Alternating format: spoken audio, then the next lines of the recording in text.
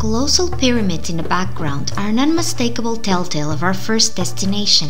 Egypt, a country linking Northeast Africa with the Middle East, sits along the fertile Nile River Valley and dates to the time of the pharaohs, and can now be enjoyed by Sims from all over our world thanks to Nando's Trip to Egypt mod.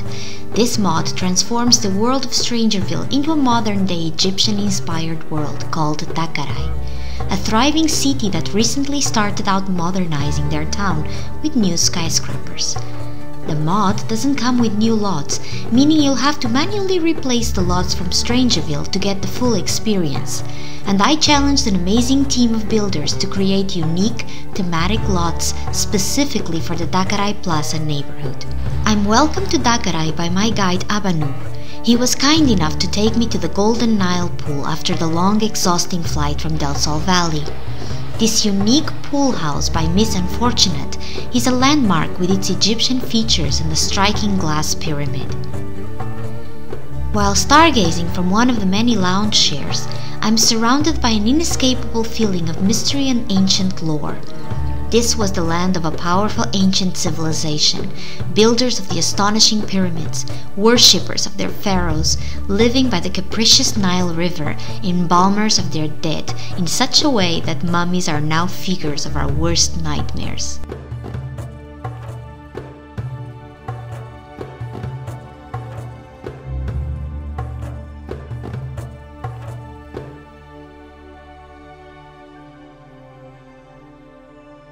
After an unsettling night, our day begins at a very colorful place, Sati's Bazaar.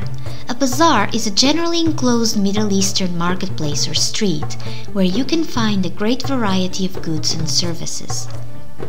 My senses are immediately assaulted by a diversity of smells, sounds, and colors. Spices, shishas, carpets, artwork, clothes, lamps. You can find almost anything here.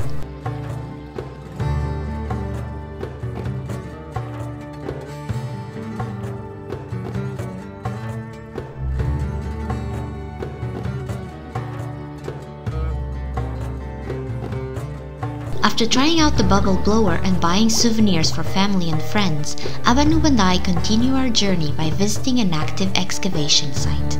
The study of ancient Egypt gained academic rigor in the late 18th century after the discovery of the Rosetta Stone, the key to deciphering Egyptian hieroglyphs. Unfortunately, the following centuries would witness Egypt's priceless treasures and cultural antiquities being carried off by tomb raiders and archaeologists, and installed in countless eminent collections, including the British Museum, the Louvre, and New York's Metropolitan Museum. On a positive note, these discoveries can now be visited by people all over the world instead of being buried under the desert sands. But luckily, not everything was taken away by foreigners, and we can still find priceless artifacts in Ade-Katy's museum, an imposing former Egyptian temple built by Ardi Putra and decorated by Booledsim. Egyptian history and culture are immensely rich. Did you know that the ancient Egyptians invented the 365-day calendar to predict the yearly flooding of the Nile River? And they had so many gods that literally every city had their own favorite deity? Contrary to popular belief, the pyramids were not built by slaves, but by paid laborers, farmers, and local villagers who honored their godlike pharaoh, and that Egyptians believed cats were magical creatures capable of bringing good luck to the people who housed them. Wealthy families dressed them in jewels and fed them treats fit for royalty. Way to go, Garfield! I believe a fundamental way of knowing a country's culture is by trying their gastronomy. So Abanub takes me to a popular local restaurant, a Mirage, by 3 star chef builder Plumbob Kingdom. It claims to serve exceptional traditional Egyptian cuisine worth of a special journey. It includes dishes like, and forgive my pronunciation, fou mesdames, mashed lava beans, kushiro, lentils and pasta, and molokhia, bush okra stew. I wash it all down with the national drink of Egypt, tea, and while watching a stunning sunset from this amazing terrace. After After this finger-licking experience, we arrive at my final destination in this wonderful city. This striking mosque was erected by Booledsim.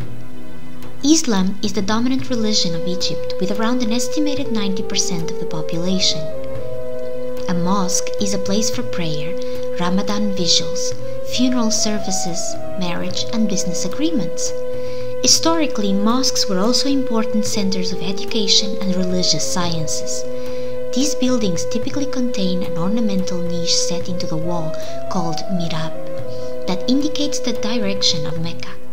I hope you have enjoyed this journey with us and that I have made you curious enough to download the Trip to Egypt mod for free from Nando's Patreon page. And please complete the map by downloading these amazing lots by such talented builders as Miss Unfortunate, Sati, Ardi Putra, Plumbob Kingdom, and Booledsim from the gallery. What are you waiting for to start your own adventure at finding Egypt? Thank you for watching. This was Lilly Simmer, and please do not forget to subscribe to my channel for more travel guides. See you soon. Maa salema.